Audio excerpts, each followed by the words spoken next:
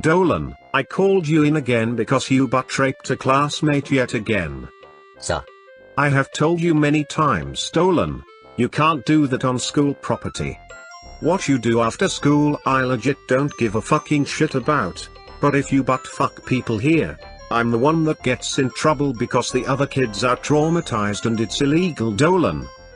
And I'm supposed to be a guardian and leader. Why do you even do it in the first place? Like, what are you getting out of it? Are you lonely? Like, that's the only, if you're an adult like my age, that's the only thing I could think of. Is it loneliness that makes you do it?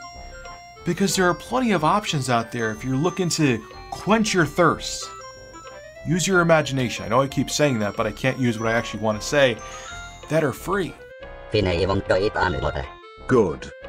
5 seconds later.